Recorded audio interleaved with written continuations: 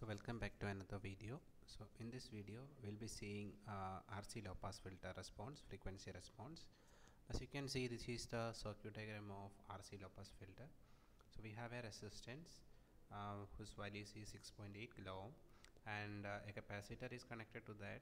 It's 0.22 microfarad, and an input supply like an input sine wave signal is given here, which is having an amplitude 5 volt VPP, like peak to peak voltage, and the frequency is 100 hertz. We start with 100 hertz, but later we will vary the frequency value, and we will go for the gain response.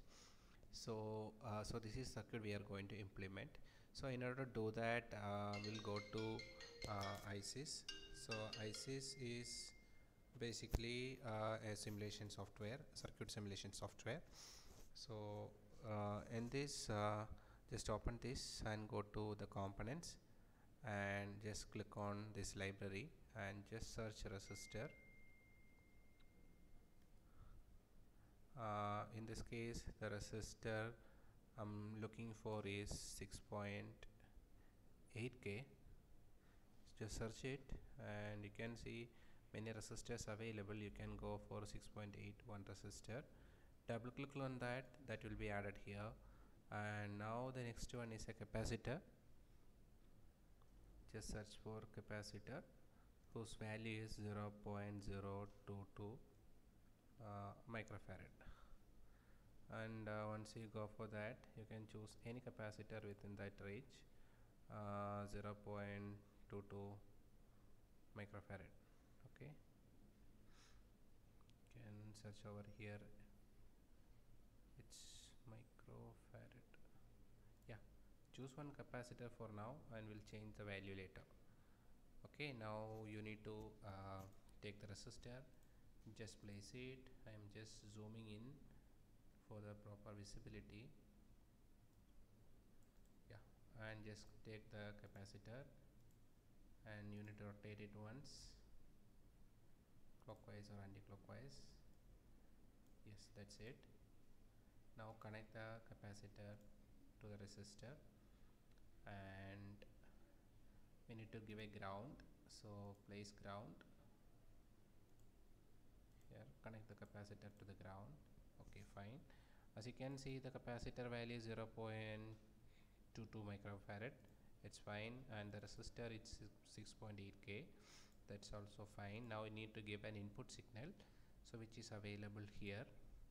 Select the sine wave, place it here, double click on that, give a voltage of 5 amplitude, and the initial frequency as 100 hertz, and you need to select the type as sine, then click OK. Now give this input sine wave to the resistor. So your circuit diagram is completed. Now you need to pick one voltage probe. We are going to sense the voltage from this side, this capacitor side. So control is set. Just place on this capacitor. As you can see, it is C1, this capacitor side voltage. Since we are taking the output or connecting the CRO across this capacitor, the output voltage, so that's done. Now in order to simulate the frequency response of this particular RC network, we need to get a graphical mode.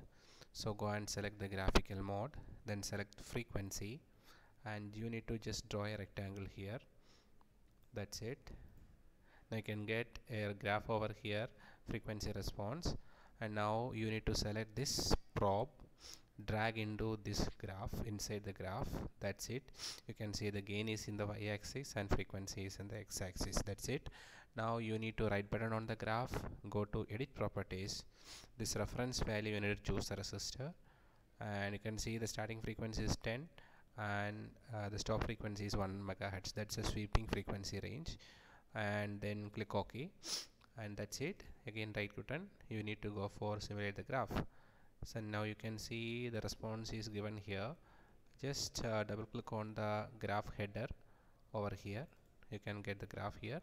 As you can see, the gain is constant in the lower frequency, and once the frequency is increasing to a particular level, then the gain start dropping down, and when the frequency is in maximum frequency range, then you can see the gain drop almost to zero, zero in a sense the minimum value. So this is the frequency response, and you can see lower frequency range we are getting gain, and higher frequency range we are getting a droppage of gain. So it's only allow the low frequency, and high frequency is rejecting. So this is the explanation of this simulation, this RC low pass network. Thank you for watching.